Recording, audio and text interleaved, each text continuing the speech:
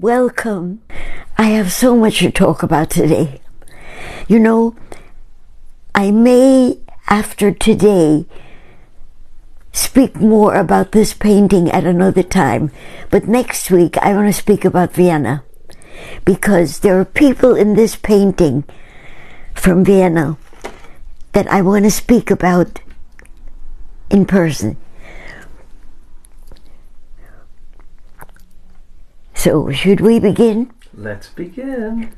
Welcome, everybody. Oh, oops. There goes the painting. We'll be right back. Ooh, boy. Okay. I think I got it right. Is that good? Yes, if the hook is on top. Oh, okay. I will never paint a painting of this size again. On the other hand, my muscles have gotten better because of it. Okay. I'm going, before I speak about this painting, I need to tell you about something very wonderful, which I will talk about at length eventually. But right now, I want to tell you one of the best things that happened to me. And it connects with this. I changed. Suddenly something happened, and I learned things as a reward for not giving up. And I have to go back from this to some time ago. I always, when I could walk, when I could drive, when I could go into Manhattan, I would always go to the museum.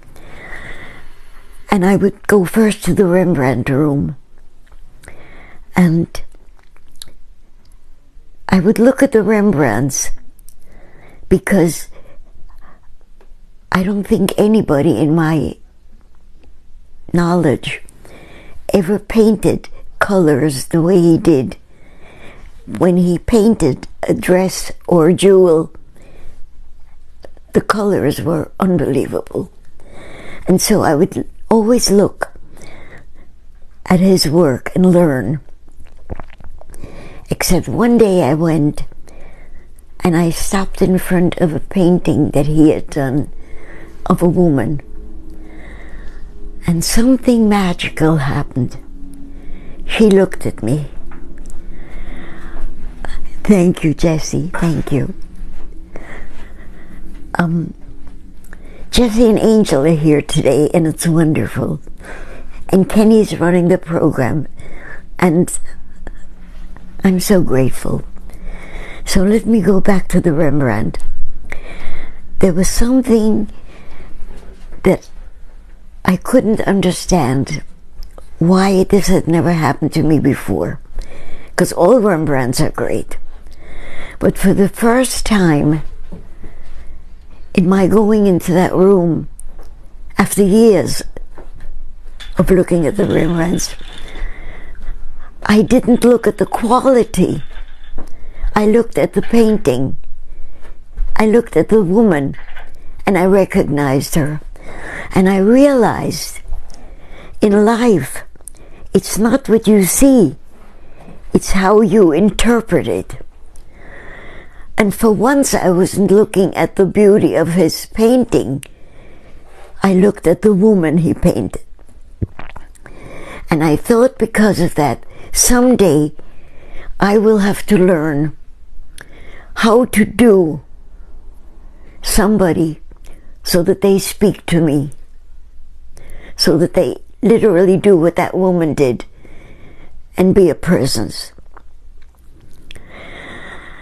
And in this painting, it suddenly happened, not with the technique, because I don't think I'll ever be able to do a Rembrandt technique, but I will keep trying, because I'm going to live very long. And what happened, and because of my grandchild, Jessie, I knew I had done it. I wanted to do Eric because Eric is the reason for me doing these paintings. He always said, you've got to fight back. When people tell you how terrible everything is, and that people are so bad, you know better, but you have to prove it. And Eric used my painting as a tool for saying, do it with your paintings. And it meant if I did Eric, I took his photographs that I had. I have so many photographs. And all I could think of, I couldn't think of Eric sitting, because he always ran. And he always had to finish this and finish that. And when I said that I wanted to paint in the city and sit in the street, he said, do everything you want to do, as long as you don't hurt somebody. Do anything. Just promise yourself you'll never hurt anybody. And I was thinking of that. Eric is not finished in the painting, but I got him. And I told the family, I did it. I got the real person. And Jessie, who knew Eric in a way that we only know people when we know how special they are. And each of them knew that the other one was special. And Jessie ran in and he looked at it and he said, wow! And when he did that, and he stood there, I said, Hetty, you did it. You did it. And I remember calling Ed, who is coming on Thursday, and I called him and I said, when you come, you'll have to pose again, because I learned something. I learned not to think of technique anymore. I learned when I paint to feel the person and paint how I feel. So, as I said to Eddie, be prepared to pose. And he's right here. And here is my Eric. And he needed to be with a dog. He loved dogs. As a matter of fact, when he was rescued by the American Army from the concentration camp, and he was free, he found 3 stray dogs, and he took them, kept them with him all the time, and he would stand in a street corner and he would yell, come here, Hitler, come here, Goebbels, come here, Goering, because Goebbels and Goering were with Hitler, top people. And he got such joy out of naming those dogs. Come here, Hitler. Come here. Come here, Goebbels. Come here, Goering. And so this painting is going to grow in the way I did Eric. I will think of each one of you, even though I'm working from photographs, but I have known every one of the people in here. And I put them in because they do only good things for other people. I think I've never painted somebody whom I didn't admire for one reason or another. And if they did things I didn't like, I either dropped them from my life or I told them what I didn't want to join in, which is why I don't gossip. Now let's go to the painting, okay? Angel, please, could you reach me the one that's right there? Thank you. And then Jessie will bring the other one, not yet. Okay. There came a day when Eric said, I'm going to come with you because there's so much work. You have to carry so many things. And you have to drive into New York. And when you're tired of sitting for hours on a street corner, you've got to put everything back into the car and drive home. I'm going to go with you. And I said, Eric, you're too old. And he said, yeah, but let's try anyway. I can always stop. And he went to Grand Street with me. And could I, Jessie, could you bring me the other one? Let's leave it here first. Don't leave it on here. Oh, it's not wet. Oh, you're right. No, you're right. It's not a good habit. Thank you. This is Grand Street. I got it. You got it. Thank you. Thank you. This is Jessie and this is Grand Street. Okay? I began the building you just saw, and it grew into this. But on the first day, when I sat there on Grand Street, for people who knew me because it's the Lower East Side, and I painted so many paintings there. And people came over and said, would you put me in there? And Eric said, not unless you write a story of how you fit in here. What makes you belong here? And I said to Eric, they're not going to do that. I won't be able to paint because nobody's going to do that. And he said, let's see. Let's do a history of who we are. So all of you who are having to give me a story of the big painting you're in, there's a reason. Eric wants a story. He said, when we're all gone, they should know that we're not only the people you read about in the newspapers who preach hate. And the first person, we gave everybody cards which had my name and a picture which I had done of a Lower East Side painting of Yonah Schimmel, which was a place that sold knishes, which I loved. And it's in the Museum of the City of New York, so I figured that's a good introduction to say Museum City of New York. And we gave people cards. And somebody called immediately when we got home and said,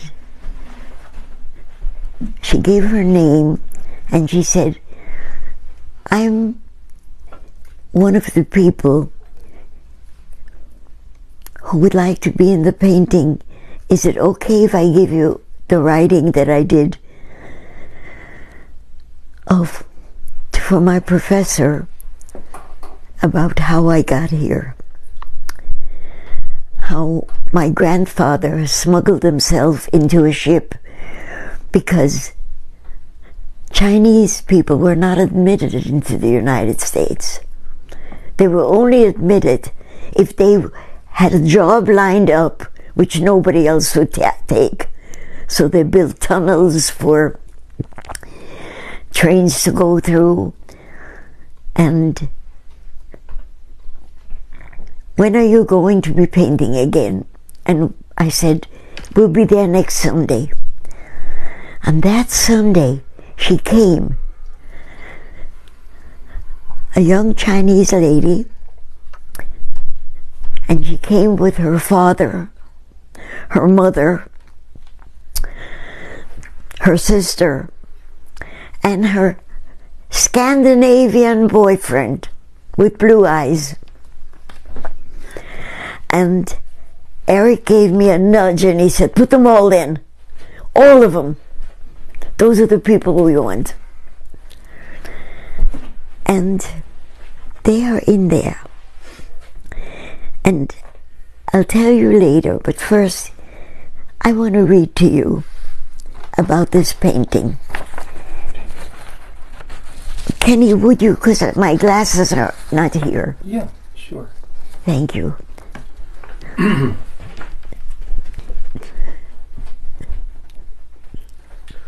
Grand Street.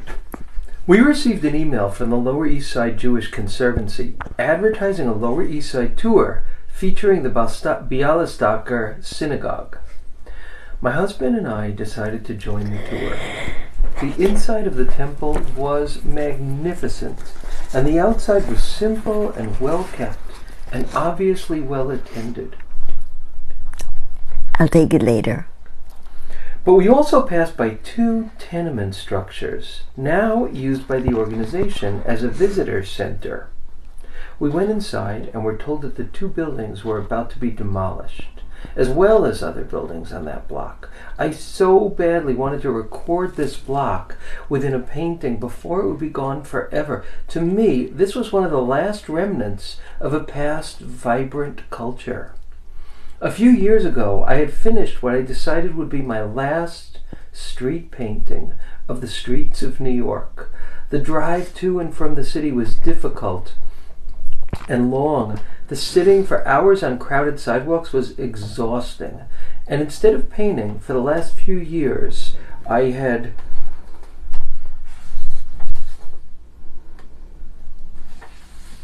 Sorry, this printout is missing some words. No, let me take the Oh, I'll read it from here. Yes. Thank you.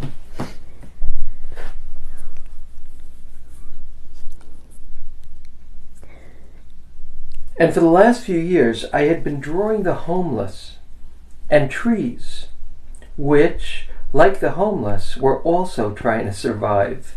Pencil was still my favorite medium, and it had been so good to return to it. My family saw how badly I did want to paint 400 Grand Street, and they urged me to do so. My husband Eric clinched it by saying he'd do the driving and would sit with me. We planned to only go down on Sundays when the drive would be easier, and to leave no later than 2 p.m. We did so.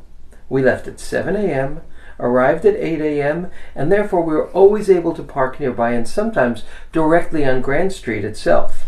It was so great to be back on the street to paint.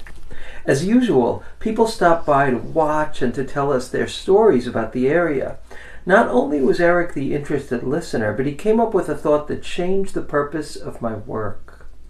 When people asked if I could put them into the painting, I said I would do that if they would give us the story of their connection to this area or to New York City in general. He said that we were trying to do a history of the people and the places of this amazing multicultural city of New York. And that is why this painting has become so important to us. We gave people our email number and the stories came. The first person whom I put into the painting was Felicia Carmona, and her story traced her background and her life today. Suddenly, we realized we were documenting more than the history of Grand Street. Sharissa Ng brought her parents, sister, fiancé, and grandparents to be painted in, and her college essay of how her great-grandfather came into the USA. Patty Chow wrote about her life and work on immigration. Paul Radnofsky not only wrote us about his family history, but as an architect, he was always there to give me advice on perspective and structure. He also sent me photos which helped me understand the building area itself. You decide. Because they can read it on their own then. Maybe so, just because we only have 9 months. But I'm just going to read a little bit more. Yes. There's the mother of Alvin Broom, whose story is of years within this area. The story of my friend of many years, Carol Hodkin, and of Laura Silver, who wrote a wonderful book about the history of knishes. We met because she researched Jonas Schimmel and found out that I painted it, that it was in the Museum of the City of New York. And she contacted me, and I felt that she belonged into this painting. The red-haired manager of the Comfort Inn, Josh DeRoss, the Schneeds family with their 2 children, and many stories which will still be sent to me. I had always been wary of publicity. I did not want to be public property. And also, if you're not careful, sitting on street corners exposes you to dangerous confrontations. Since the name which I sign my artwork with is not the name by which I'm known, I felt relatively safe. But when I was halfway through the painting, my son Ken presented me with a challenge. You said this and the temple you're finishing will be the last paintings done in the streets of New York. These paintings must become public. You have to let me expose you to the media. I gave in.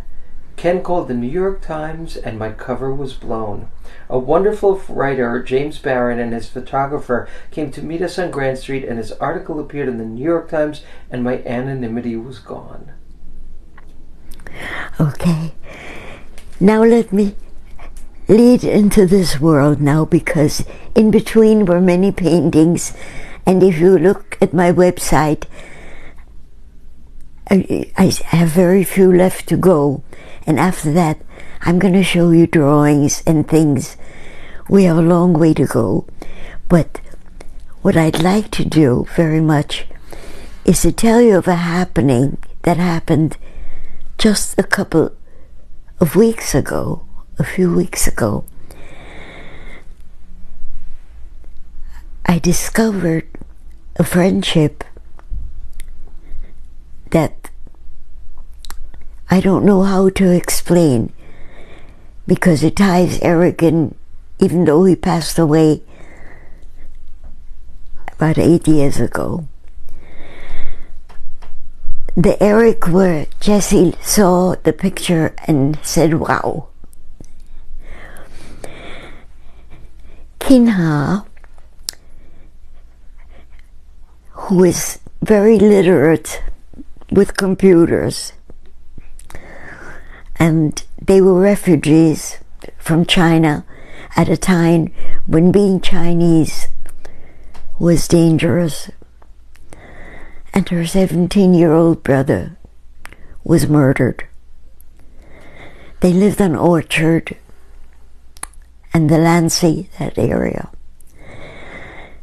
and she contacted me, and I asked her to write because she loved the area I loved.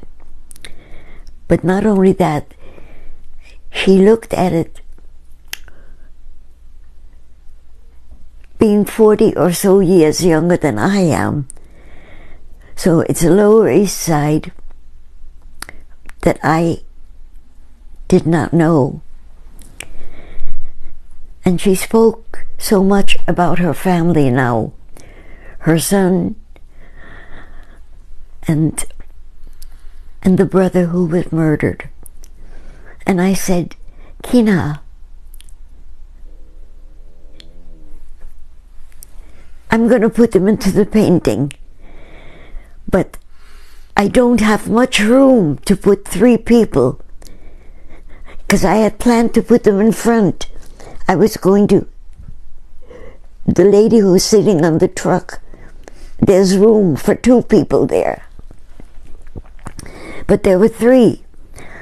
And I just knew, if I'm going to remember to look at people the way Rembrandt did and see them, her brother has to be with her and with her son. And I moved this area up. Originally, this was not going to be the building anymore. It was going to be a different part. But I needed them visible. So I wrote to her, and I said, I've got the 3 of you. This is Kina, this is her son, And this is a brother who was murdered. And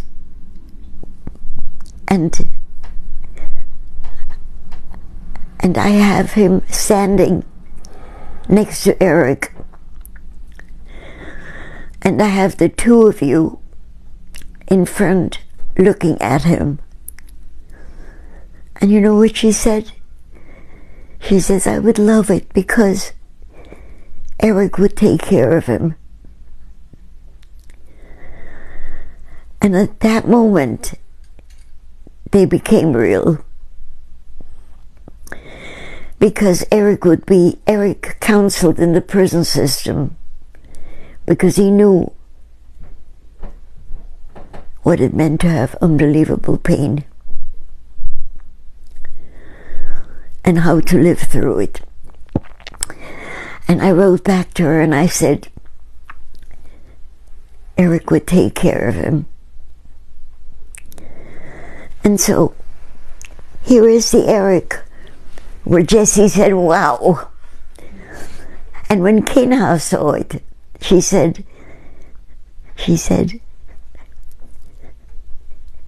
I feel safe knowing that he's with Eric.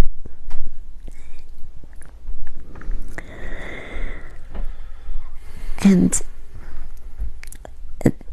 you know, when I finished them, because I have a long way to go, they have no features yet. They don't have lats and shadows. They don't have a background. But she understood, like Jessie did, when he said, wow, this is the real Eric. And she looked and said he would take care of my brother. Okay, let Kenny see these pictures. Sure, I'll show them. If anybody has any comments, feel free to write. Oh yes, do the comments first. Do the comments first? Sure, okay.